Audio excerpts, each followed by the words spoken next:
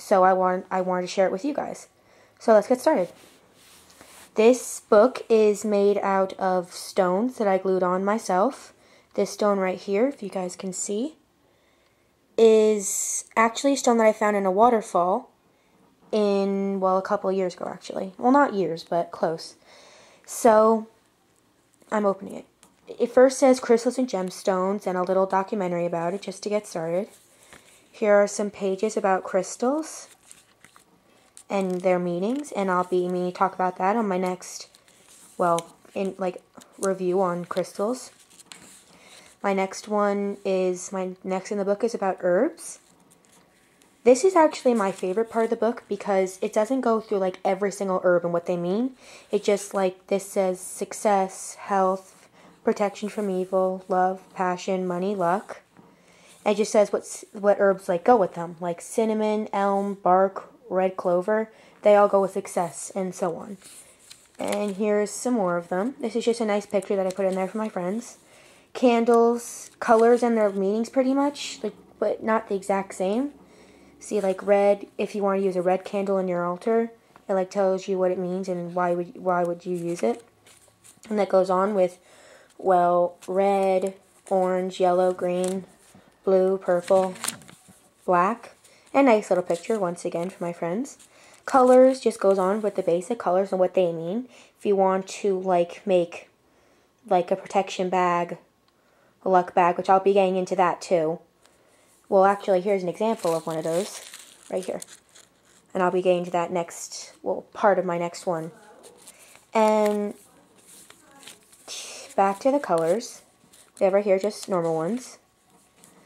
Oh, yeah, and I forgot to tell you guys. This star is actually just a nice little abstract picture of a pentagram. Tells you earth, air, fire, water. I'll be getting into that too. Here are spells. I didn't want to tell my friends examples, so I want to tell them what they were so they can make them themselves. Here is what is a spell. I don't think you could see it, but here is what is a spell and how is a spell cast.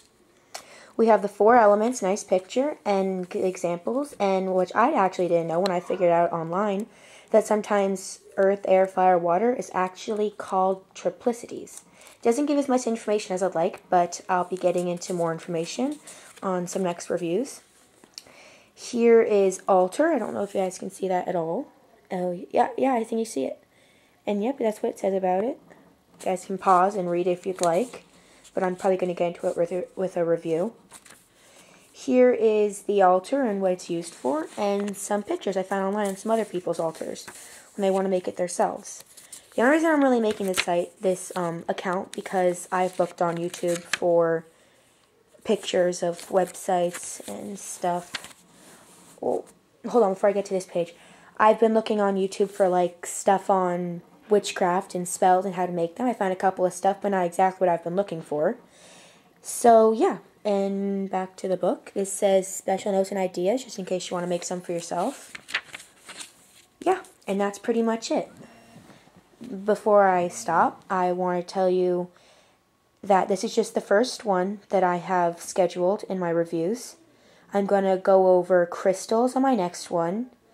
Crystals, their meanings. I'll show you some of my own crystals that I have. And I'll show you some neat stuff. And then after that, I'll probably go in order for this book. And then maybe, just for a little treat, I've been making these things for my friends. They're kind of like luck and protection bags. And I'll show you exactly what that is, next review if I have time after the crystals. And, well, yes. And I have some more things that I'd like to share with you guys, but can't get all to that right now. So this is my first review. Thank you, and I'll hope you watch the rest. Just wait and see what's going to come up. Thanks.